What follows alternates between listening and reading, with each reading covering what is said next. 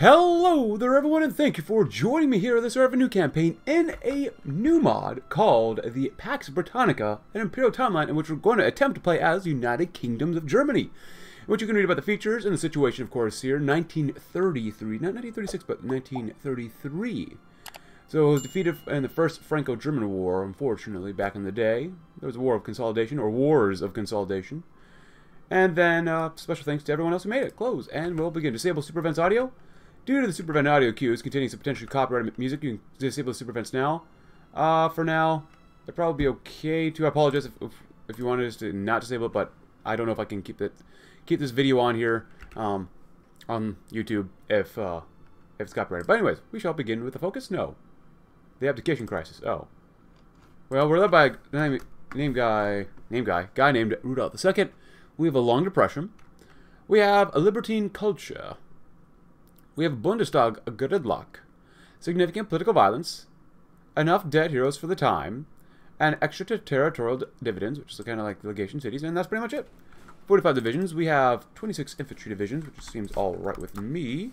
And then we have some tanks, 8 combat width, not very good. Some motorized, we have them at 18 combat, which is pretty decent, and then some cavalry. That's okay for now. And then we have some colonial garrisons with light infantry and some mountaineers. 12 combat width. So overall, not bad, not great, but not bad. Let's see what we're gonna do about these guys. Keitel, yes, Keitel. Apparently, the French aren't looking too happy with us, so that's fine with us. Let's find some generals. Time to go on, I guess. Ellen Rommel, huh? Von Manstein, Model. He's reckless. Zahner can lead that group. Infantry dude, any more infantry guys? Von Sect, Grunta, and then some sort of politically connected mountaineer reinforcements. Burma. Cool. And you should be led by, who? Von Rundstedt, Ludendorff, Kaiser's New Year's address. As New Year begins, celebrations throughout Germany have begun to peter out. Early in the morning, Kaiser Rudolph II appeared before a gathered crowd in Frankfurt. He delivered his New Year's address. His speech contained little in terms of tangible promises to the people, keeping in line with his generally apolitical stance, but of particular note was his consistent references to the need for the more modern leadership of the empire.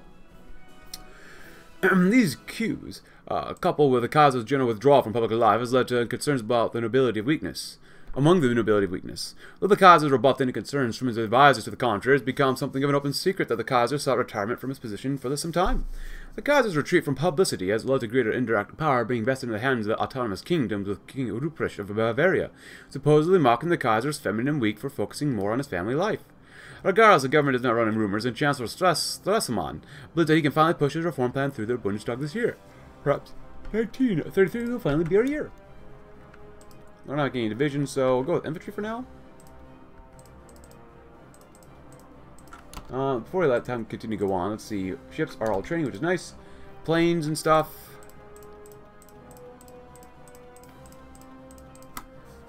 Goodbye.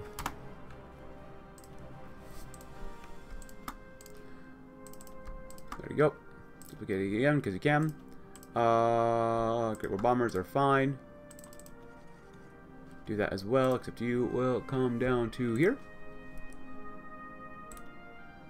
And there you go. Train. Train until you're dead, pretty much. And then we'll have some casts, which will be good. Oh, I think I need more than 1. And then we will have some naval bombers. Good. Red Rides in the Rhineland. Political violence not have heard of in Germany, and almost a decade of economic downturn has led to many instances of rioting. In Koblenz, however, a series of red riots rapidly got out of control, leading to nearly 25 deaths and dozens of injured. Relief efforts in the Rhineland have been ongoing for the last year due to crop failures, and the region continues to suffer from one of the nation's higher poverty rates. According to witnesses, bread being distributed in poorer neighborhoods of Koblenz escalated into violence when bread supplies began to run out. After being denied their rations, reportedly several men assaulted the relief workers before being shot by police. In the ensuing chaos, 4 police officers were tackled and beaten while relief officers were ransacked. Minister President Goebbels has sent a furious letter to the officers of Frankfurt demanding the deployment of the National Guard at Koblenz. I suppose we could spare some reservists. So we have unrest, huh? Right now, what is this? Party is part of the leading coalition which currently rules over the nation. Center Coalition. This part is currently banned. The Neo-Imperialists under Rudolf II. Everyone's under Rudolf II. Liberals. Rhenish unrest. Do we see that anywhere? Infrastructure investments. Oh! That's kind of cool. Military investments. Industrial investments. Huh. Examine Great War tactics. With the world seemingly continuously shifting towards general war once more, governments should examine policies in our armed forces and see how we can improve them. Many global militaries, despite learning lessons from the Great War, are still in a state of stagnation. The mass adoption of armored landships is limited, and many general staff offices filled with men still trapped in 1910. The future warfare is mechanized. We must modernize our national military in order to keep up. Decisions made below contribute to the modernization of the armed forces, represented in the Laws tab. Decisions will increase the modernization to varying degrees, and upon hitting 100%, you'll advance to the next stage of modernization. Oh, crap. Our current military reform rate will begin to improve. Well, I guess we might as well, right? We need more guns to do this one, right? Yeah. Let's not have enough guns. Oh. Oh, there's different states here. The United States, the Kingdom of Germany, is a federation of German states, on which many former Austrian-aligned kingdoms have maintained autonomy under their local rulers. Though once this decentralized system transformed Germany to a center of political thought and culture, now autonomy has become a crutch for the German state. The ongoing economic depression has reignited nationalism in many parts of the strongest states, some of whom began to entertain the ideas of going it alone. In order to pass meaningful reforms to centralize the German government, unrest in the major kingdoms must be kept below 50% in order to pass centralization reforms. These reforms will be preventing further unrest, and at least in that regard, stabilize one aspect of German politics. So, unrest is that.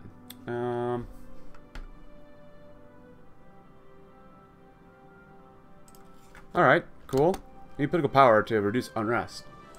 15, 15, 15, 5, 20 in Alsace, which makes sense. Also, we do have the Kingdom of, or independent state of Prussia here too, led by Philip Buller. French monarchy reinstated. Ethnic tensions, living under Germany's shadow. So, I forget which ones have unique focus trees. Is it France has a unique focus tree yet? Led by Charles Maurras now. They do have a unique focus tree as well as Britain, which we do want to play as Britain eventually. Ah, look at this guy. How handsome. Death of the King. Well, alright. The Kaiser calls on Strassemann. Strassemann met with the Kaiser earlier this morning over lunch and returned to his office visibly shaken. When questioned, he stated that the Chancellor Kaiser confided in him that he planned to abdicate the throne. According to the Chancellor, the Kaiser was open that the stress of rule in his advancing age began to severely affect his health. His statements are not without merit, Strassemann stated, as the Kaiser had been hospitalized in 1930 following a bout of pneumonia. Though the incident was largely kept out of the papers, the event had made His Majesty acutely aware of his morality. Though there are no legitimate concerns regarding succession, Strassemann believes that the abdication is exactly the kind of chaotic mess we can't afford right now. Oh, crap. Well, that's not good. We're still going to build some civies. These are civies. So... Oh, wow. Kaiser Rudolf abdicates the throne. When the news reached people, most did not know how to respond, confused, sad, fearful of the future. When was the last time a Kaiser abdicated? Did it ever happen? Now people were remembering one important detail surrounding all of this. The Kaiser had only one heir, his daughter Elizabeth Marie. A woman, after 250 years, a woman would come again to bear the title of Kaiser. However, everyone knew she would not become the next Maria Theresa. While personal friends often give her the nickname of Erzi, the public, and especially great doubters, call her the Red Princess. As Elizabeth has made some years ago publicly that she believes in the values of socialism, peace, and unity. Despite being forbidden to join a party, she has several contacts and friends in the Labour Party, and she herself organized food banks for the poor people during this depression. Despite protests of the politicians, Rudolf insisted that she would succeed him as Kaiserin. And so, when all Germans were able to see the coronation of the new Kaiserin on TV, it was not unfounded to say that they had the same thoughts in these moments. What will happen now? A new era for our nation. Today, the unthinkable has happened. Kaiser Rudolf has announced that, effective immediately, he'll abdicate the throne, and in his old age, His Majesty feels that he can no longer properly execute the duties of the throne, and the throne will soon pass to his only child, Princess Elizabeth, though this alone would not be a great crisis for our country. The unstable nature of this all has caused Gustav Strassemann and his cabinet to resign. Per the German constitution, fresh elections must be held soon to form a new government, even as the political situation has become increasingly polarized without Rudolf's guiding hand at the helm. Seems the months ahead will be a time of chaos. Ah, a woman. Elections. With Strassemann's government having resigned, the time has now come for the German people to elect a new government. Though more minor parties do exist, the next government will likely be formed by one of the three major parties of Germany, the Socialist SP. Commands a great deal of support from the working class, and promises a program of extensive reforms to increase workers' rights, centralize the nation, and nationalize key industries. The Liberals and the UDP hope to provide a progressive future for Germany, proposing economic liberalization, massive reforms to the education system, and new measures to improve our military and fight extremists. Finally, the arch-conservative DV promises to fight against degenerative modernism, creating a world-class army and war economy and strengthen the power of the government. The elections are predicted to be close, and whoever emerges victorious will certainly do so by the skin of their teeth. Only God knows what the future has in store for Germany and the royal marriage of Edward VIII. Dignitaries from across Europe arrived in London today to celebrate the royal marriage of King Emperor Edward VIII to Helen von Hohenzollern, one of several princesses of Prussia. Helen's marriage with the British king further cements the ties between the British royal family and Germany. While not a member of Germany's ruling royal family, the Habsburgs, Helen's descendants from the Hohenzollern family of Brandenburg, Prussia is no less prestigious. More importantly, the Hohenzollern's Protestantism is much less of a barrier to a royal marriage than the Catholic Habsburgs. As if the royal family wasn't already German enough. As if. Very good. Stresemann resigns, the government fails and falls. Gustav Stresemann has given the new Kaiser his appeal to resign from his duties as Chancellor. With political terrorism rising, the economic depression still ongoing, and all the drama around the Kaiserin, Gustav is determined that he's not the right man for the job anymore. With Stresemann's resignation, it is clear that the other liberal ministers would leave as well, and the coalition between the SB and the UDP would be no more. Despite this, Elizabeth has decided to accept Stresemann's resignation. While more political turmoil and elections are not the thing the nation needs more right now of, the Kaiser thinks Germany needs a new government to change the rusty gears it's been running up for so long now.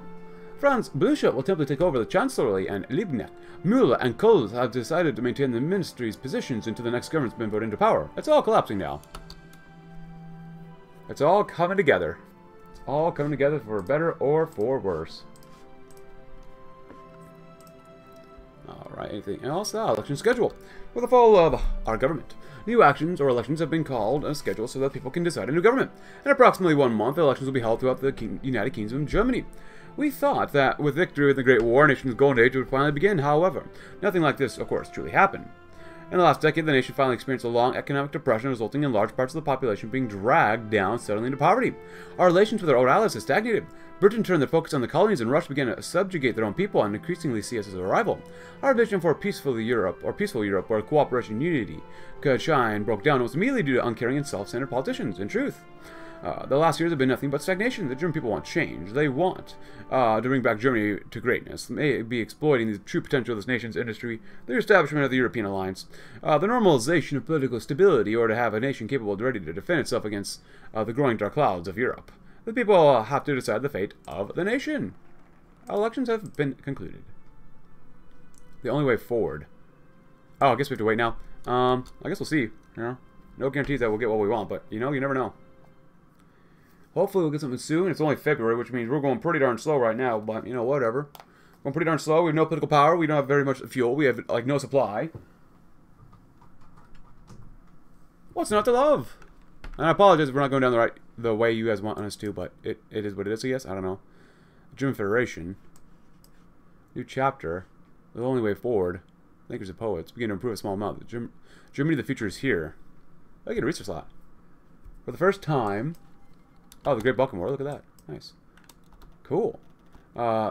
Truly united and eager for war. Atheists, Jacobins, Unionists, Jews, know your enemy, German Volk. Max looked at the banner hanging outside the DV party office with concern. As a Jew himself, Max was naturally rather turned off by the message, and was a proud Great War veteran and a prouder Jew. He certainly wasn't any of the other three. The DV supporters, however, cared little for what Max thinks. Led by the eccentric reactionary Arthur Müller von den Bruck, the DV are reactionary to the core, militaristic, anti-Semitic, and openly elitist. The DV has contempt for the democratic system, but hopes to use democracy to advance its agenda of strengthening what they see as a true Germany, though some might denounce their message as extremism. Many in the aristocracy and even the lower class are attracted to their nationalist rhetoric, especially in Austria and the Catholic regions of Upper Germany due to the DV's centralist and Catholic supremacist views. A DV victory would certainly be a victory for the old ways, Germany overall. Rooting out extremists. I don't know, maybe I'll do this several different times, you know, try out different Germany campaigns. French troops in Lorraine. The French armies entered the demilitarized region of Lorraine and are closing in on a common border. The blatant breach of this peace treaty is after the war and deserves retaliation. However, it seems like our former allies do not care enough about this issue to threaten France. It seems like we would be alone. Furthermore, even our people do not seem to be eager renewing tensions with France over this issue. The people want solutions for the current well-being and not another unnecessary bloody war. Maybe we should let this pass. The French state is in no position to attack us anyways. Issue diplomatic protests. The Socialists reorganized. The workers marched through the streets, clutching both red flags and the flag of Germany. At the front of the march, a group of workers unfurled a banner depicting a portrait of famous socialist Otto von Bismarck, with the text, "Liberty for the German worker, liberty for Germany." The SB, though explicitly anti-capitalist and belonging to the very left of the political spectrum, is just as eager to praise democracy and has denounced violence and extremism. Rather than working against a system, their leaders believe that only through democracy can the German people achieve a fair and equitable society through socialism. Surprisingly, the party has not only has the support of much of the working class and trade unions, but also from the Kaiserin herself. She views the SB's socialism and pan-Europeanism as a path to a peaceful democratic Europe with Germany as the centerpiece. The SB's victory would take Germany to its core, but could it be her salvation? For Germany and Europe. The Alsace National Union Party.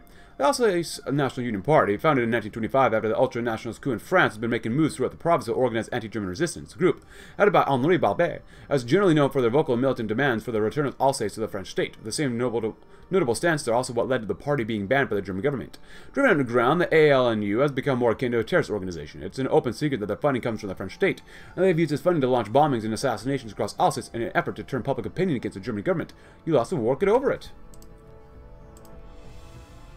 Not good. Liberals begin their campaign.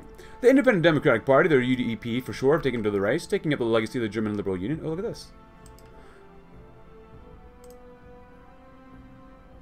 Oh, I think China is really exploding, so. I've taken to the race. Upon taking the legacy of the German liberal tradition, their leadership campaigns for the total renovation of German economic, political, and social systems, denouncing radicals on the left and right alike. The slogan, the UPD, the only way forward, has quite an impact on our nation's political scene. The party is especially popular among the middle class and urban bourgeoisie for the plans to cut taxes, privatize government holdings, and pass relief acts for businesses and the poor alike. They've also gotten some support from the local regionals and state monarchies who view the UPD more conciliatory and diplomatic approach to centralization as a better alternative to the more radical SB and DV. Can the UPD pull Germany into the future? Protecting the fire of Germany. National Revolutionary Alliance. Kai-E?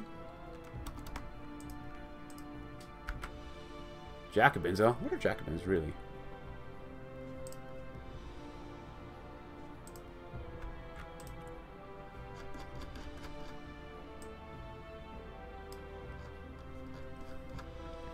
Officer recruitment campaign. Begin improved by small amount. Improved by small amount. Given wartime land ships.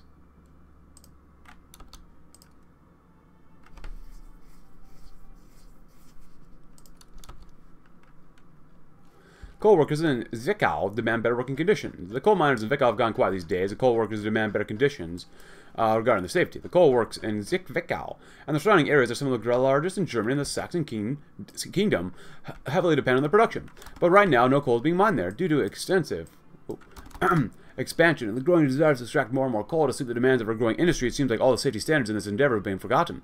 New automatic equipment creates gases which damage the lungs of anyone who breathes them in. And the massive coal diggers are not operated by the well-enough trained equipment, causing several cases of human accidents. Basic commodities are missing for several workers and so much more. These workers are now striking, demanding better conditions, but this will be quite costly, and the extraction of more coal is needed immediately.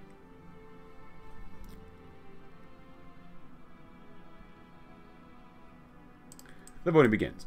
Across Germany, men enter their local polling stations to decide the future of Germany. Notably, women are absent from the lines, an issue that will certainly be on the minds of many a voter's wife, as her husbands cast their vote. Many newspapers are predicting a very close race, with all three major parties boasting significant support across socioeconomic divides.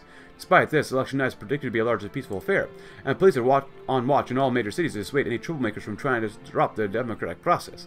The only question remains, which party should claim victory and form our next government? Well, UPD. DV. Uniorath? A new chapter. Remove Adolf Fischer. All the unrest is increased by 10. Well, unrest is going to be increased by 10 no matter what. Well, NDV.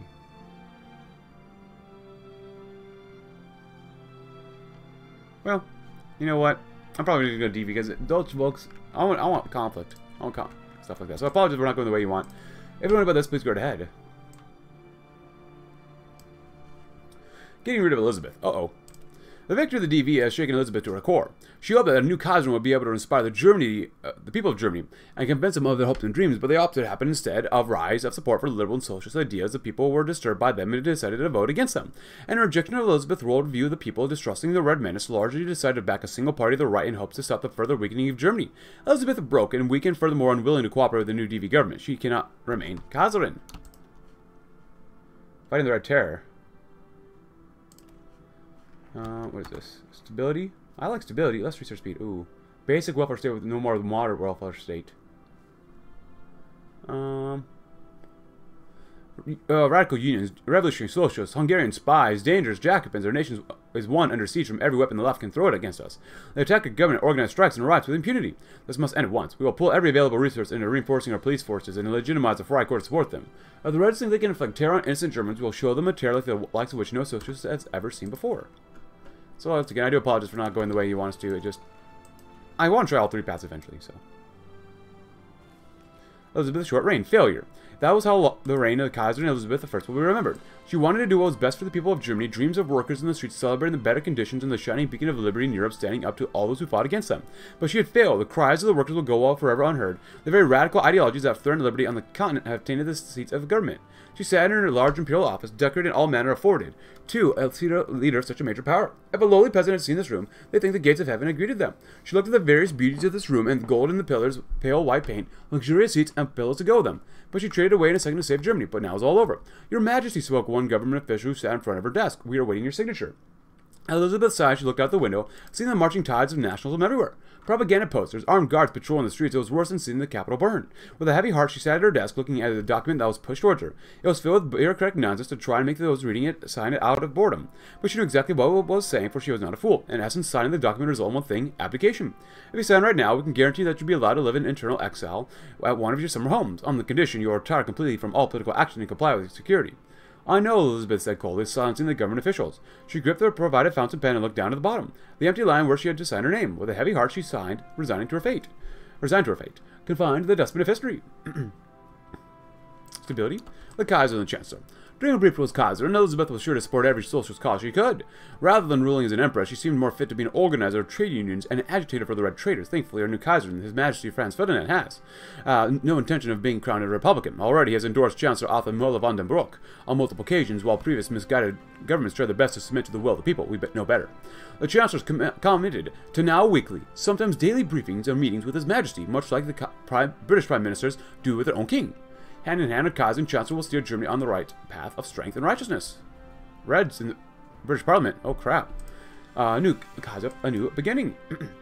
Oh, the sweet feeling of power, knowing that one's nation rested upon the final word of its ruler. Germany was no exception, with Franz Ferdinand proclaimed Germany's newest Kaiser after Rudolf's abdication. Many aren't surprised by the direction this seemingly new Germany was taking. As for Ferdinand's coronation, it was nothing short of grand, held in the historic Castle Friedberg. The event has housed well over 100 guests across Europe from various royal families, with the most intriguing moment of the festive night being Ferdinand's speech. Whilst rather short, he made clear that Germany had grand ambitions that rivaled that of the empires of old, finally closing his speech with a few captivating words. If Germany is to be the shepherd of continental Europe, then she shall do as she pleases. The crowd erupted in a thunderous applause, and the coronation continued late into the night. Long live Franz Ferdinand II. And solving the Long Depression. Germany has been struck in the Great Depression, or been stuck there for years now. Millions of honest German citizens go hungry looking for work that does not exist. Women can barely afford to feed their children. Factories are idle, homes foreclosed, discontent rising nationwide. There's no way to run a country. Chancellor von den Broek has an ambitious plan to revive the German economy and restore us to a proper position as the world's premier economic powerhouse. Though some might criticize our measures as ironically rather socialistic, we know that only strong hand of the state can save us from socialism and poverty. First, we must institute a provisional hike in taxation across the board in order to pay off our debts and ensure we can balance the budget for a more sound economic future. Secondly, the economic ministry will be given additional powers to provide economic stimulus to expanding businesses, boarding a strong alliance with the capitalist class, even as we institute many elements of a planned economy, albeit temporarily. Certainly, the road ahead will be harsh and not without opposition, but until no honest Germans left hungry and jealous, our work cannot end, and we're led by a certain Ferdinand II. A clash of ideals. Germany has changed, not for the better. Before Kaiser Rudolf, we were strong in unified culture. One that valued tradition and faith. We enjoyed German music and German food. Women knew their place, taking care of the children, looking and cooking the meals for those hard-working men who provided for their families. Now, the old fools allowed our society to be corrupted. Those fleeing France and Russia turn up at our nation's doorstep, bringing with them Russia's drunken toxins of France's horrific taste in cinema. Women roam the streets, smoking and drinking while flaunting around their hair and bodies like prostitutes. with each passing day. It seems like our once glorious nation was doomed towards decadence, corruption, and anarchism, but now we have a fighting chance to save Germany. Action must be taken to ensure that this corrupting ideology be swept aside and pave the way for a united and strong Germany, like was formed in the aftermath of the Franco-German War of 1870. There's to be resistance, of course, from people who desperately hold on to the way of life, even as it rots for them, but we will show them the way, whether they want it or not. Dock workers in Köslin demand higher salaries. In Köslin, the German city on the Baltic coast, and one of the few industrial cities between the coastal cities of Stettin and Taunus. It's a very busy city with a good economy and could have a bright future ahead of it, but recently, it's come to the attention of the role in the industrial north of the city. The workers are being harshly mistreated, and it's not news in and of itself. This happens everywhere, but the actions of the workers took in order to demand better working conditions and higher wages. They went on protest. Organize all factory workers to go on strike for 1 week, basically crippling the financial capabilities of the factory owners, and some are close to bankruptcy and are begging for them to come back. Others are doing fine. They know now halfway through the week and have been wanted responses, and offers come from various factory owners, but the workers say that they're not happy till all the factory owners too agree to their terms. Results are mixed thus far. No one gets left behind. Well, you know, the economy. Are we even building ships? No one gets left behind. A talk with the Kaiser. Arthur Muller von den Brock had spent the last 2 hours debating the social, political, and economic policy of the German nation with Ferdinand. Both had come to the resolute agreement that this new Germany would pursue rather expansionist policies, justifying their options or opinions by pointing out the burden the nation has led in European politics. Then came the discussion around the ideal German culture and what Arthur and Ferdinand would consider to be a good German. Immediately, they agreed that what family would play a pivotal role in their shared vision of Germany, with conservative values being the foundation upon which these families would function. For hours they discussed the nitty-gritty details of the policies until they had created what they believed to be the perfect plan for the German people and the nation, with a quick stroke of the pen. Both Ferdinand and Arthur again signed their jointly created document. A few hours later, the plan of national reconstruction and rejuvenation had been ratified. A new German century has now begun. Germany will be revived in body and spirit. Hessian unrest will be increased by 10, but Austrian unrest will decrease by 10. And also, we're currently doing modernism, more like degeneracy, so we remove a little bit of the liberty and resistance. Modern art, degenerative music, risque clothing, atheism. Our nation is being affected by a plague of terrible ideas under the guise of modernity and progress. We are not opposed to progress, that is. Economic progress, national progress, technological progress, and so on. What we cannot tolerate is the disgusting trend of modernism, what whose supporters call social progress. Why do we need such ideas? They are degenerate, individualistic, and encourage defiance against the teachings of the Holy Church and disobedience of the law. Every citizen must know that the degenerate behavior is not only a threat to their own health and well-being, but an attack on the moral health of Germany as a whole. Modernism is rot. Degeneracy is treason. We don't need these foreign ideas when our people have 1,000 years of German culture to celebrate. In which, eventually we'll get there, and our roots are war. Ooh. In the meantime, though, even though we did this several times, the reform rate really isn't doing anything. About 89%, so we still have 0%, so I don't know if this is bugged or not, but it doesn't, we're not doing anything here, so this kind of sucks. And then the culture kampf. Germany's post-war political scene can be at best described as chaotic. Some have been mockingly called it politics by assassination due to the myriad of left and right-wing political killings since the war's end. Well, normally this would be an issue to be resolved over time. We must deal with our own internal factionalism if we are to be prepared for an inevitable French attack. Each mission completed will reduce the level of political violence. Completing every mission will remove the national spirit entirely. Rhineland Jacobins, Saxon, Vienna, Czech Legion, Alsace National Alliance. Also, Irish state is here too. Irish Commonwealth. And I sent volunteers to Romania to see, because they're currently kind of doing the Great Balkan War. I don't know who to send supporters to. I just went with whoever liked us the least or the best, liked us the most. So I just went with Romania. I don't know. We'll see what happens. And ooh, actually, what do we have down here? The Italian Social Revolutionary Front versus Ferdinand III, and China has pretty much exploded. The Empire of the Great Qing is not looking so good anymore, but... And then these guys are fighting, of course, Nicholas II, Scourge of the Motherland. Students in Munich protest. Oh, Munster, not Munich, but Munster. Munster claims the title of being the biggest university city in Germany. The best students of all subjects come from all over Germany to the city to advance their minds and become some sort of valued members of society. So what could they be angry about? The economic stagnation and underperformance of the last years hit at all sectors here, including education. Universities lost their glamour over the last years. Deeply needing renovations are being put on hold. New advances in technology reach the lecture halls far too late, and too many teachers have been carelessly fired. For the students of Münster, their frustrations have reached a boiling point. Now they've largely stopped their studies and protests on the streets about the state of education in Germany. Are the problems to be respected? Because the German education standards are already some of the highest in the world.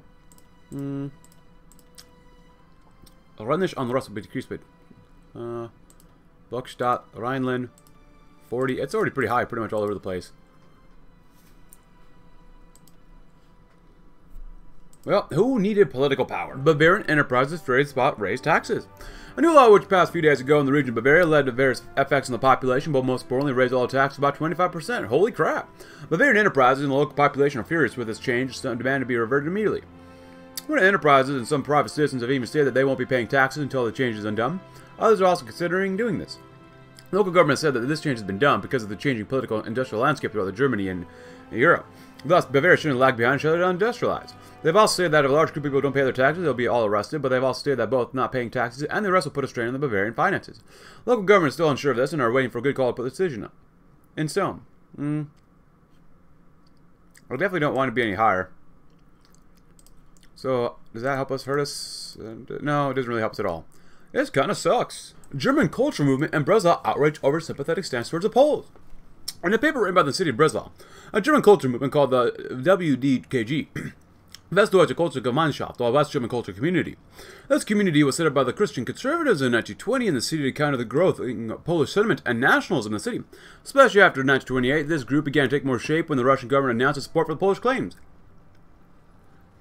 Because of the rising tensions on the European continent, this community has recently started a riot on the street, and have publicly stated their opposition to the rising sympathy for the Poles which have recently swept the city and the nation in the papers. The director and manager of the community and the newspaper has been asked multiple times to take down his statement and apologize in the name of both local newspaper and the name of the WDKG, but has not yet done so. Local politicians are unhappy with the director and the group and have issued a statement in a national newspaper, after which the national government caught wind of it, who are said to be discussing the matter.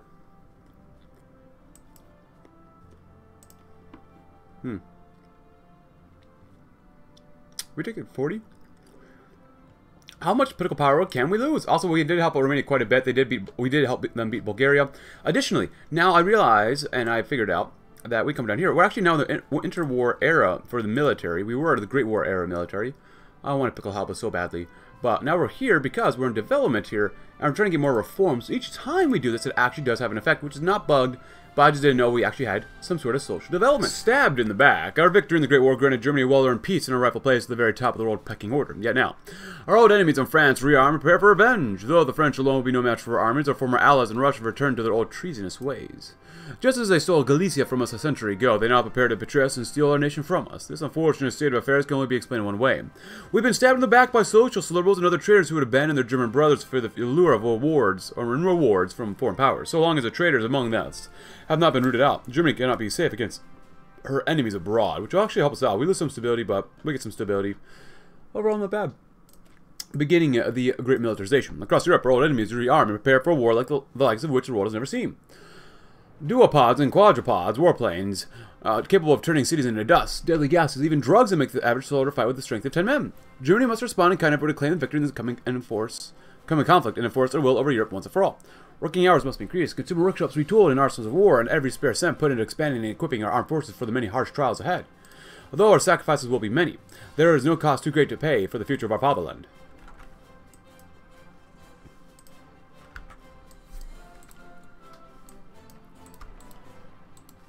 Stabbed in the back. Always stabbed into the back. New technology. Of course, we're trying to get some terror weapons. I don't think that's really worth it right now, but we'll do it anyways because that sounds like a lot of fun. And then a pure cultural identity, or this one first. Ooh, rewards for the aristocracy for that long? Not bad. Remove Bundestag gridlock. Beginning the great militarization and pure cultural identity. Probably getting this one first would be good to do. Decision costs reduce unrest, and the Volksstaat will be reduced and made all the same. Okay, pure cultural identity, why not?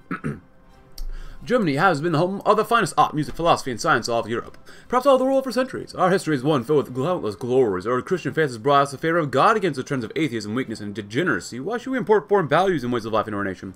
Let us censor these things that are un-German and purge the rot that has so terribly affected our people.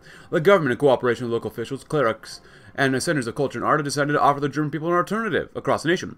National culture festivals are being organized in the city squares and parish churches. German school children will read from the great German authors and poets like von Goethe, Schiller, Heine, and Hegel, along with the Bible for proper moral guidance. Germany shall once again be a home of culture and civilization. Civilization, I should really say. Not much political power every day, but that's alright. If we get encircled here, that would be really bad. So please, don't be dumb. Local Dusseldorfers oppose expansion of arms factories. In Dusseldorf today, a group of workers, politicians and citizens protested against the construction of a new arms factory in the industrial sector of the city. They say they oppose the building of the arms factories as they can barely see the sky as it is. And this only adds to that feeling of isolation. A great deal of pressure is being put on the owner of the not yet constructed factory, as he is also a local politician who is the leading candidate for the Liberal Party, who in the past have talked about stopping the building of the new factories in the city and its districts. Because of his role as a politician, the local government has been ineffective with handling the situation, and has addressed the national government to make the choice for him. Delay the construction. And where's this one? In Rhineland? Fine.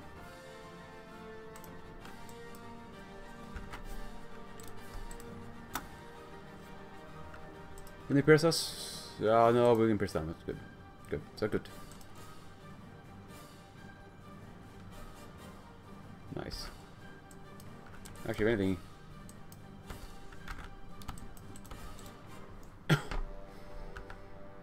Didn't quite kill them off, but we are getting there. We can see them right across the board from Vienna.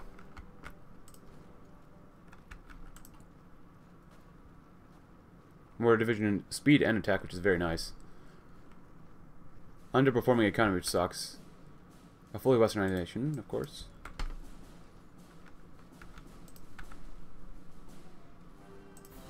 Combat seems to take quite a while in this mod. Ledger. Oh. Vietnam. Okay. Peace with honor. Okay.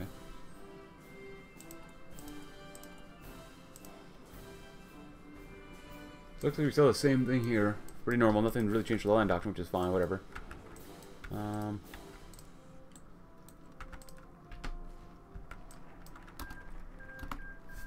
Something happened there.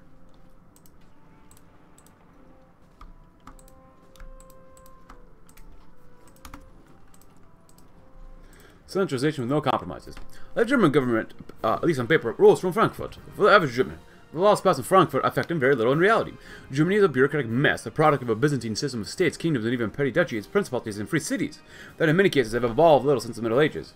However conservative a government may be, there's a difference between being conservative and being uncivilized. We will not offer a compromise on this issue. If the petty kings and princes of the German states wish to maintain any vestiges of power and privilege, they'll submit fully to the rule of the federal government and enter the 20th century. No longer will things like taxes, military recruitment, and even more mundane things like driver's licenses be left to vary wildly between states. We're one German nation and will act the part. Back to Thorns. Oh boy. Oh boy. Kind of want to force it to see what would happen, but still.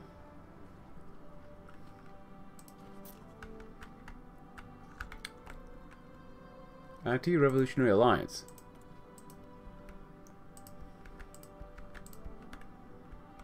Political violence, defense, national revolts, scourge of the motherlands, we saw revenge for the fallen. Oh boy. Ah. Eugene the First. Renewed imperialism. Oh crap. Hope they don't go to war with us anytime soon. The Anti-Hungarian Pact. Not bad.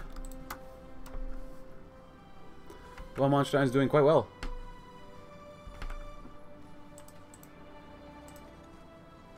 Tibor. Similarly. Similarly? Hey, we won! I think. Or at least Romania won. Peace conference. Oh, Yugoslavia is looking like one heck of a thick boy. Holy crap. Well, actually, maybe I should not help them out. Maybe I should have helped out. Whoops, I think that was probably wrong for me to do. I probably should have helped out Hungary instead. But then again, they're vanguardists, and we don't help vanguardists. Treat Belgrade? Holy crap, that's pretty crippling. Because these guys will probably go with other new imperialists. They'll probably go with Russia, which is not good. But that's the fattest Yugoslavia I've ever seen, probably. Constantinople is owned by Russia. Okay. Interesting. Yeah, well, that's cool. And our roots are war. Reward for loyal supporters. Get more stability that way, which is really good. I'll get rid of that gridlock as well. Rewards for our loyal supporters. Our heavy-handed economic policy should not be taken as an endorsement of anti-capitalism, far from it, in fact. While the SB might wish to break from the capital of power entirely, we understand that the issue is not with the capitalism itself, but with those capitalists that put their own profits over what profits a nation. Despite that, there are those among the elite that have cooperated with us in a great national recovery, and probably call themselves German patriots in both word and deed. These are the kinds of people that we need in our side, and we shall generously reward them for their tireless service and unwavering loyalty to the true German cause. Shooting between socialists and reactionaries in Salzburg all seemed normal on the Wednesday morning on the Griesgasse in the city of Salzburg. Birds chirped, people came and went, all was well. Two gentlemen met on a bench near the water of the river. They sat down and talked somewhat, then all of a sudden one seemed to be shocked. He reaches into his pocket and then shoots the man next to him in the head. Silence is bestowed upon the Griesgasse. A man screams from the nearby bridge and shoots a murder. Before you know it, a gang war ensues on the boulevard. Death overtakes the oh-so-quiet area. People dead, people confused, and blood everywhere. Many people die, many are injured. The police intervened in the shooting and joined in as a third party. The fight lasts long, with no clear winner coming out after a few hours. The fighting finally stopped when one side ran out of bullets and surrendered. The other side did the same thing. The police arrested both. After checking their wallets, both sides were identified as fitting into ideologies. One side were socialists and the other reactionaries. The police were furious with their respective organizations and even threatened to arrest all members, even ones not organized in the shooting. And the decision is not set in stone, however, as the local government has agreed to do what? Ban guns? Well, Österreich is pretty good already. Increase it by 50. When we do this, Austria unrest increased by 10. So basically, it's already 25, increased by 15. You know what? We can help out with the political. Just arrest the instigators. A murder in Vienna. Shots ring out in the city center of Vienna this morning as an unidentified strangely dressed man suddenly spotted another at a cafe. Before the stranger could escape, he was apprehended by the local police and taken in for questioning. The man he's targeted, 44-year-old random local nobody, Adolf Hitler, died from his wounds shortly after the attack. Hitler, a local painter of Vienna artist commune, served as a brief term of service in the Reichswehr before being forced to retire due to wounds suffered from a French gas attack. The unidentified stranger, who spoke with an abnormal German dialect, explained frantically about going to the wrong timeline and showed investigators a series of photos of what appeared to be people behind barbed wire and some kind of large mushroom-shaped explosion. One was explained that he would be indicated for murder, or indicted for murder. The man claimed he shouldn't have rounded up his calculations before gunning down the two interviewing officers with a hidden automatic pistol and escaping the police station. Police weren't able to find where the man had escaped to, but did find that he had left a leather jacket with a few personal effects. Among the stranger's possessions was a small black device with a plastic exterior, and a button that would open it to reveal a key. Several buttons on the top would cause a small red light to flash as well. The items were handed off to the Evidence Bureau officials the following day, who plan to continue investigating the bizarre murder. How strange. Crazy madman in Hull. A madman has gone about terrorizing the peaceful streets of Hull today, having set about vandalizing various shops, assaulting random men on the street, and having climbed atop a local church, shouting various obscenities at local law enforcement. It took law enforcement nearly 6 hours to detain this lunatic who had brought terror and insanity to the peaceful city of Hull. Who is this man? Surprisingly, he's quite well known in the city of Hull as a local performer and director of his own theater. His name is Tom von Kassenhal, a middle-aged man who has been entertaining the loyal visitors of his theaters for years. His stories and plays have received widespread critical acclaim for the ability to strike a balance between raw emotions and comedy. He is regarded as one of the greatest entertainers in Germany who have soon made his first appearance on live TV. What horrible changes occurred in this man's mind that has turned him from one of the greatest up-and-coming entertainers in Germany to a raving lunatic? It's rumored that the expectations of the shows were constantly growing and eating away his nerves and soul. His most ardent of supporters have turned to cultishly adoring him in ways to which outsiders would appear more like a mockery. Was it his family issues, his rapidly rising fame, or his peculiarity obsessive fan base that caused his precipitous downfall, or might have been all of those factors that drove him to insanity? We might never know that he has regressed into an incoherent state where he just rambles on about weird military accomplishments, unto people in castles and Vikings. What should be done with him? Look, won't say something? Oh. Dear God, he escaped. Explore the... Actually, we get stuff here. We get political power? Hey, it works with me. But right now, I guess we could also do reassuring the Anglo-Saxon friendship. That's not bad. An empire across the seas. And what else do we have here? Reform the Reichsarmee, which wouldn't be bad. We can also do status of the economy, which I've completely ignored so far. Long-term investments doctrine. And we got victory in Europe. Well, I kind of want to do some of the stuff. Our darkest hour. Germany is in exile. Oh, crap. I kind of want to do this one just because we get political power and stability. Now the continent is loading its guns once more and threatening each other again. It's time to make sure our allies are indeed our allies. And most importantly, our important allies are British. We share a royal family, vast ideas of a vast colonial empire, much more.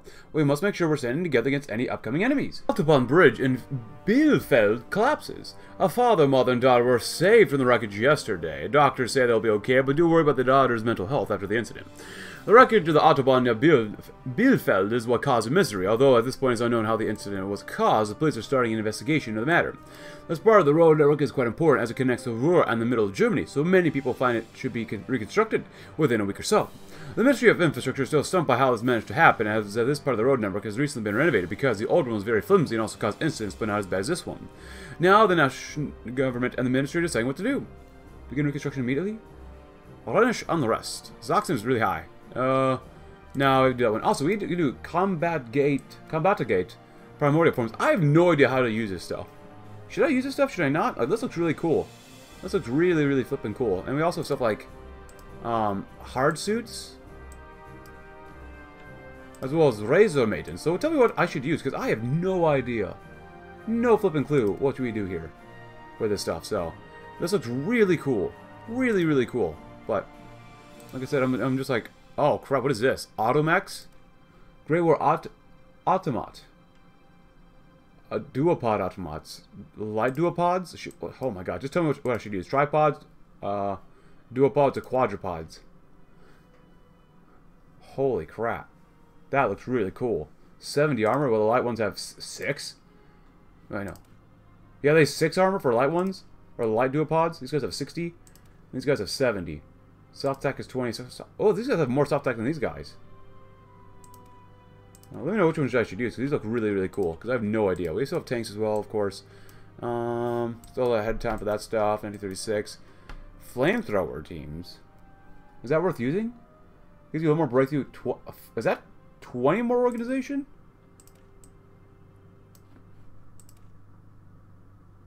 Huh. Shock jerseys. High voltage electrical waves towards enemies. Marshes, rivers, amphibious. Well, let's go with tried and true logistic companies. Holy cow, that looks really cool. Better division organization would be good. We're currently doing reward our loyal supporters. Let's do our roots of war. The Germanic race has always been a martial one. Our heritage of victory stretches back even before the time of Christ, when Arminius led the Germanic tribes to the battle on Route 3, Roman legions sent to oppress the German people. Centuries later, it was Germany that took the mantle of Rome when Charlemagne from the Holy Roman Empire made Germany the center of Europe. Most recently, our victory in the Great War proved that the blood of great warriors still flowed in the veins of Germany's sons, now with war in Europe once again looking like an inevitability. Our people have grown complacent, even pacifistic. The number of domestic woes have left them in a weakened state, and some talk of outright concessions to our enemies in hopes of securing a peace that we know can never come through appeasement. We must remind the German people that we are not a race of appeasers, but a race of warriors, ready to defend the fatherland and crush those that wish to invade our lands and enslave our people. Catastrophe in northern Germany today. Water is coming into the city of Emden. Although the storm which caused the flooding wasn't there suddenly, there's no warning to say that this flooding would occur. As God does not warn his prey, right now the sea is debating what action to take, but they have considered a few options. Build a dike or canal seems like seen in other parts of Germany and Holland. Or to simply rebuild the lost houses and lands, and simply hope God has mercy. Hanover and resistance will go down. Hanover. That's at 30. Well, reducing it. We just spent like 150 political power to reduce unrest in all states by 15. So it's going to take some time to reduce all this, but yeah, just going to do that. I mean, it hurts our political power, which really sucks. We don't do economic recovery and the culture comp and get rid of all these people too. I'm not sure if we could actually take all this stuff, but it's just taking so much time to get rid of all that stuff. But as much as I want to do that, because we need to have less than 25 unrest in all states, which, my gosh, it sucks so much. We could also do a final victory, or not final victory, but this one too. An empire across seas. Reinforce donuts. Stability, air. Status of the economy.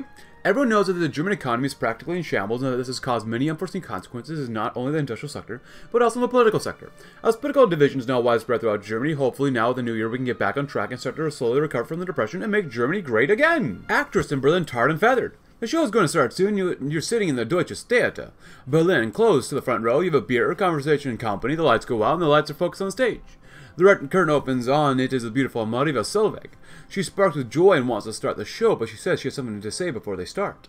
She says she wanted to give her support to a non-conservative party and wish the party all the best luck in the future. Some in the audience booed her, some cheered, but most were silent. The show began and you enjoyed it thoroughly. After the show, you and your friend meet up with some other buddies. You all enjoy a nice night in the pub together, and you go home late. Your wife is already asleep. You go brush your teeth, turn on the radio to hear the news starting. This just in, famous actress Maria Solveig has been assaulted on her way back to her apartment after finishing up her last show of the night. It was already late, and the streets were empty. However, 2 men were waiting for her in the alleyway with a barrel of tar and a bag of feathers. They tried to flirt with her and threw both of the products over her. She was severely hurt and almost blinded by the process. The vigilantes made a quick escape, however, when the actress started to scream. A woman from a nearby house heard her and ran to the streets. She quickly called the emergency service. Were on the spot within a few minutes. They removed some of the tar from her face and took her to the nearest hospital where she is still recovering.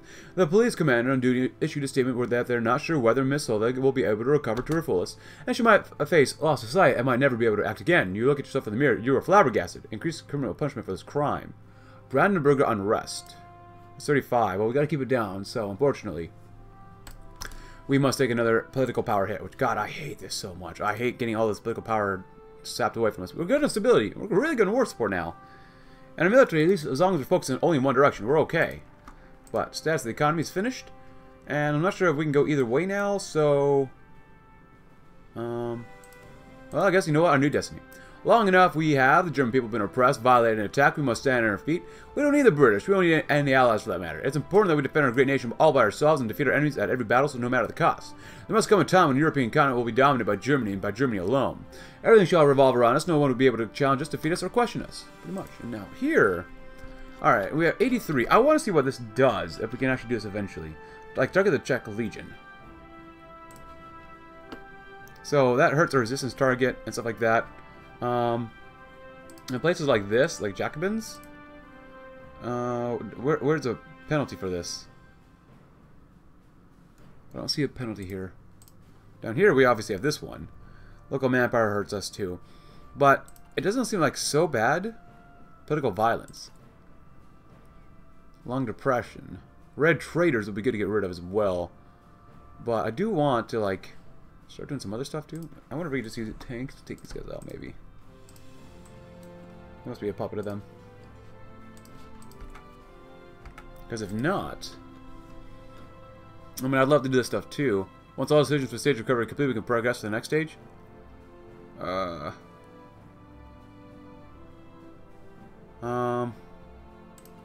Actually, because that'll be good to do.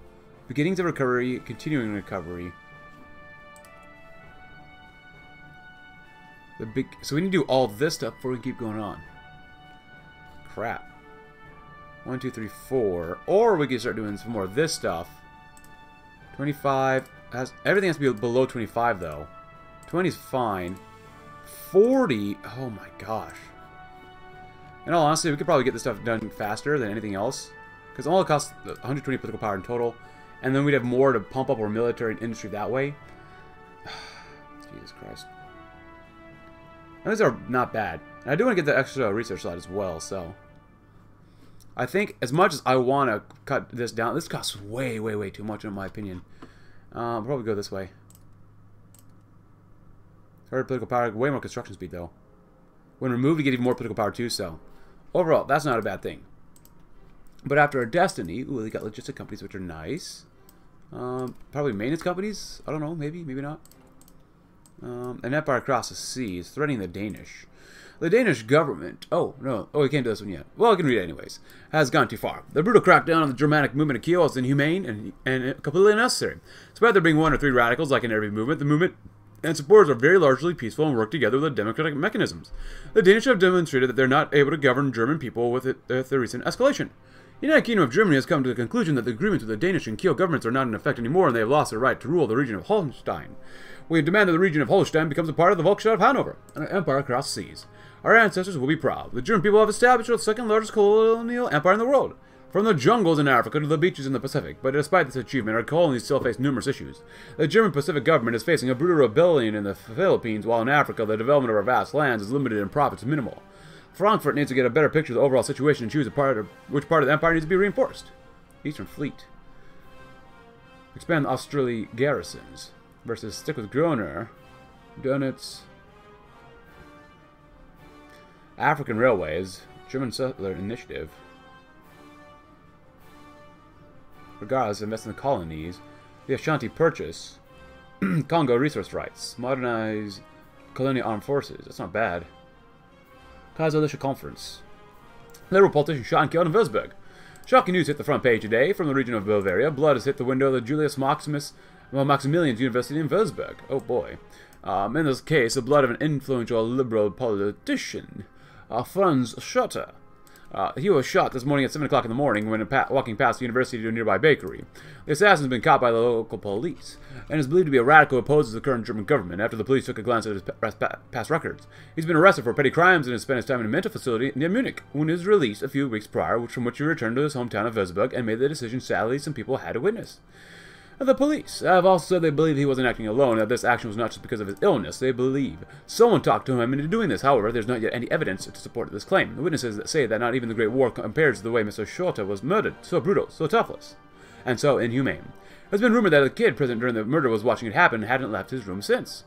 Local governments deciding whether to bring the man to justice or whether to hang him because of his crimes. No choice will seem to be made anytime soon. The public is firmly against justice and wants his head off, even maybe with a public execution. However, the local government has no response yet to come to this idea. As a response to this, the German national government announced plans to oppress it and damage the radical parties even more. Anti-French sentiment is also rising as people are starting to speculate they were behind the assassination. Bavaria. Actually, this was out. We lose political power, but we still get some, we get to lower their unrest, which is actually very, very good. Empire across seas. Crap. Reinforced units. Exploit rare earth materials, which is very good. Place Qingdao under Pacific control. You get political power. Oil production for the Asian Navy. Our green slice of the Sahara. We lose manpower. Unite the African colonies. Demand loyalty for French Australians. I'll be honest, man. I see a woman in a bikini. I gotta kind of go that way, so I apologize to Dernits. Next time we do this, we'll probably reinforce Dernits. We'll probably stick with Gruner. Despite Dernits' pleas for aid, there's prospect of a domino effect in the Pacific from one lousy rebellion is rather paranoid at best. No, we must focus our attention on already resource-rich colonies. With the right development, we have a literal gold mine in our grasp. And it makes more sense, too, because if we go from mainland Germany all the way down to the Pacific, there's a lot of areas here that we cannot patrol. If we lose that area, but we still have Africa, it's much easier to get to Africa than the Pacific. Sorry, Donuts. But it is what it is. We're continuing to build up. Now, I don't know what year we're going to end up trying to kill each other off in, but we're not ready yet. We're just really not ready. And I know these guys are not really ready either. Oh, they have state Catholicism and the Autometra. We know literally nothing about the French. God dang it. I hope we'll be ready for this war, though. My God, I hope we're ready. But our destiny. The German century. Oh, look at this. Germany and Europe were not alone. Despite being cornered on two sides by the two great powers, there are several nations of Europe who resist extremist imperialist hawks and help us fight them. However, there are also other nations who sympathize with them or take the opportunity to backstab us. We have to be ready for anything that might happen. Treaty with Hungary. Accept the treaty as they direly need to renew their industry and national influence. Ultimatum Yugoslavia. Oh, well, I helped the wrong people then. Causing instability there. Questionable support in Schleswig-Holstein. Help out the Polish military. Huh. Causing instability there. So with this one, the pro-German organization in Holstein is somewhat short of money and general equipment.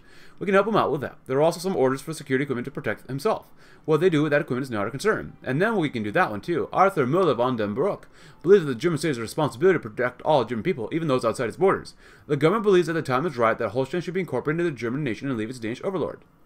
Oh, this has to happen within a year. In order for this to happen, several pro-German organizations in Holstein will receive direct unofficial support from the German government. The government of Holstein and Copenhagen will experience the rise in German independence movements in the next few weeks, with high chances the Danish government might respond poorly to these movements and increase their support. Whether these movements have become too big, we'll intervene in the affairs of the Danish state on behalf of the German people. The cost for decisions. Take the state. As much as I want to do this stuff immediately, we need 50 for this. Can we actually do this now?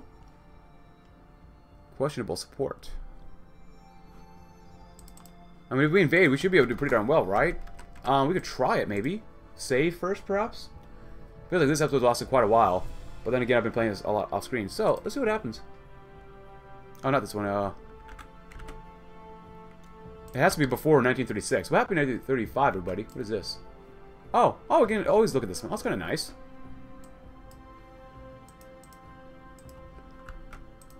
We're still building up more cities, which is nice, too. Even though we could use more millies at this point. Yeah. German Africa, a continent of opportunities. Our African colonies are the pride of our empire, resource rich, millions of potential new laborers, unlimited farmland, unexplored lands to explore, and so much more, but let's look away from the vacation posters and slogans and learn about the real situation in Africa. German colonial Central Africa is our biggest colony in size, but size does not really equal value. Despite owning them now for several decades, the development inside the colony is remarkably slow, especially in the hinterlands. We took great pride in getting a corridor from east to west, but there are no road transportation ways to get from Libreville to Dar es Salaam on the ground. Instead of facing this challenge, we supported the United Kingdom with a geoforming project in Africa, allowing Lake Chad to its ancient times and create new future farmland.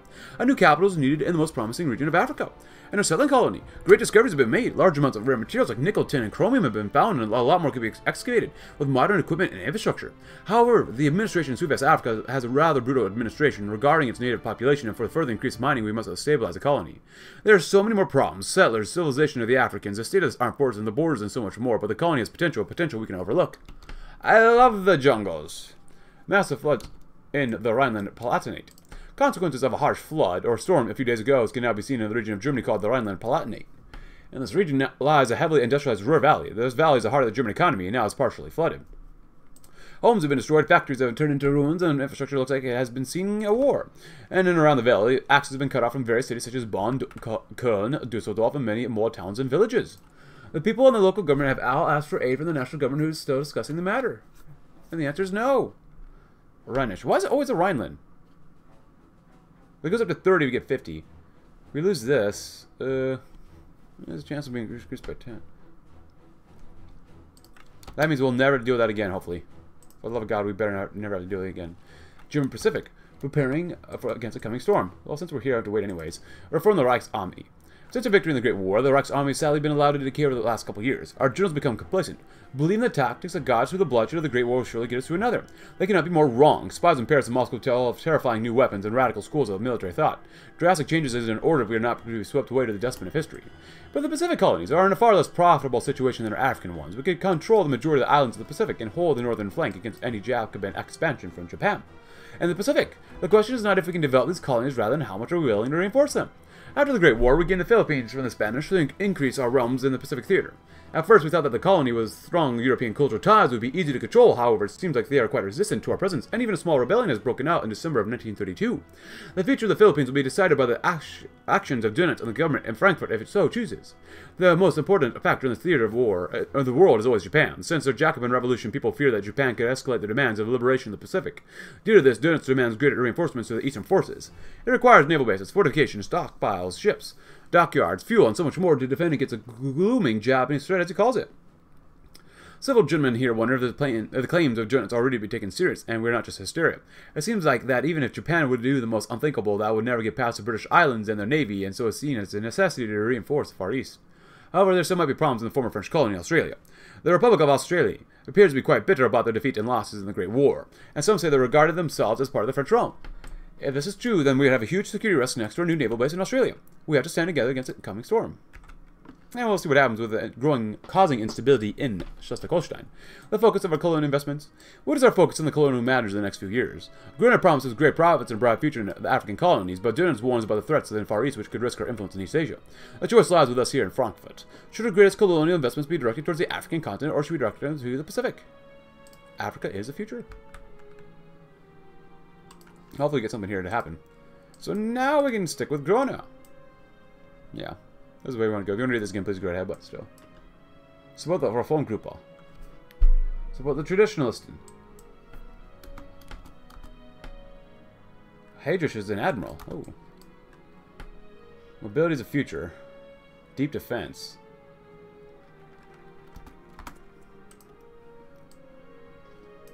Oh, Heydrich's Kriegsflotte. Recent war of attrition. Von Richthofen's air integrity.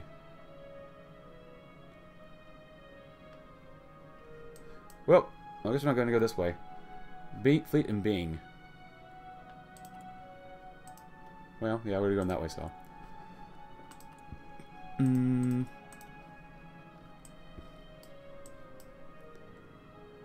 violence in Kiel has escalated.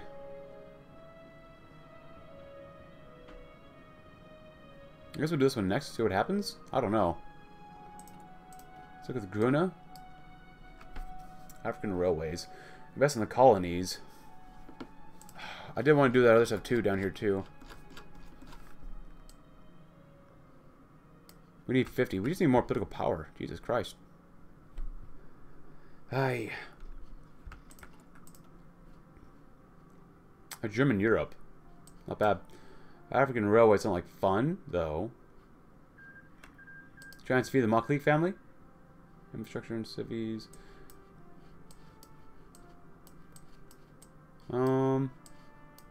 Victory in Europe.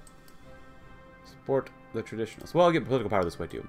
Although we do not frown upon the idea of an evolution and innovation in all sectors of the military, we strongly believe that the old tactics will serve the German nations the best and shall ensure success in any battle or war we may face in the future. And currently, it's already February, which is not bad. We still have like 10 months left for this year, but still. Oh yeah, we're also researching stimulants as well. Division speed, less resistance growth, less army speed. I don't know about that. Reconnaissance, more losses, which I don't like. I refuse to hurt organization. Anything else? No. Support equipment? No. Armor? I don't know. Augmentations? Like I said, I'll let you guys decide that stuff. 35. Live wire can now be deployed. Toxin chemicals. Let's just do some resource extraction. Why not? Something easy. Stick with Gruna. Oh, another battleship, or dreadnought. And another capital ship, or other ship too. Nice, not bad. Other than that, we're doing alright. The Imperial powers, wow. So Britain and France. German Central Africa, Sudwest Africa. Oh, Kingdom of Diesland. Alexander the First, look at that. New Republic. Goshen, Natalia. Swaziland, Sudwest Africa. Oh, the Portuguese Kingdom in exile. The Divine Kingdom of Portugal. Of course, these guys over here. These guys have been slowly taking more land, it looks like. Political discussion ends in brawl in Frankfurt. Politicians descended into violence as a brawl breaks out as a few parties in the city of Frankfurt decide to gather and discuss some matters. However, it seems quickly they can never agree on anything. People assume this is all because they associate with different ideologies, and thus their ideas conflict. Now, this wasn't. The thought of before the meeting took place is unknown. The police eventually intervened in the fighting and arrested all attending members who would be questioned individually. How the fight exactly started is still unknown, but bystanders suspect it was because of the topic social reform, at which point one of the members threw out an orange at another person in the room, thus starting a fight. The police have not yet issued a statement which says whether all members will be tried or only the ones that were fighting when the police entered. Hess. This time Hess. Oops.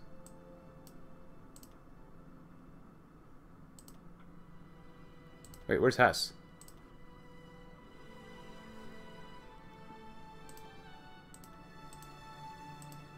Hanover, Sachsen, Frankfurt, Rhineland.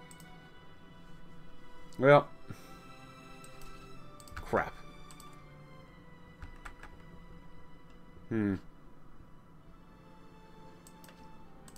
Well, without Hess... Is Hess even on the board? I can't even tell, so we'll just do that. God dang, that sucks so much. Alsace is so flippin' high. Jesus Christ. So, I guess the order of business is this. We will go with this one to see what we can do about this and blowing up the situation here. And then... we'll keep doing the economy stuff as well. Actually, do we get more political power from this stuff at all? War of attrition, operational integrity, ace generation chance. Not really. Operational integrity is okay. Never another Paris. You lose attack, huh? You get more defense though. Desiring only the bravest soldiers. You get more attack, but you lose the organization and recovery rate, huh? Well, it's give and take.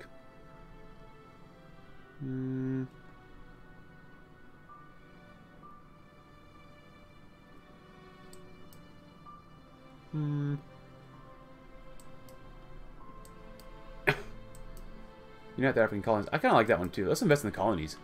Well, the colonies have shown a great deal of potential, some of which have already been realized. There's still so much more they can provide. The only way to ensure that we tap into its economic potential is to put money into development in the region. It may seem counterintuitive, but you have to spend money, of course, to make money. And that'll probably be the last one we do. We'll support traditionalists and we'll try to blow up Schleswig-Holstein. Yeah, it takes 20 days for that, which is fine. It's already April, which kind of sucks for us, but whatever. We're still losing some fuel, and we're almost at 0. Unrest, so much. My goodness, I don't like this. This really takes forever to get everything done. There you go. Now we should be able to do stuff in there, right? And invest in colonies, and then African railways. One of the major developments that are lacking in our colonies is railway infrastructure. A plan has already been proposed to link our various African holdings together through the vast railway network. If completely, transportation of labor and resources will be a matter of days instead of weeks or months. But if you enjoyed the video, leave a like, subscribe if you're new, check out my Discord link in the description below. Let me know what you think of the mod so far, and I'll see you tomorrow we'll probably end up in a whole big old continental war. Thanks for watching. Have a great rest of your day.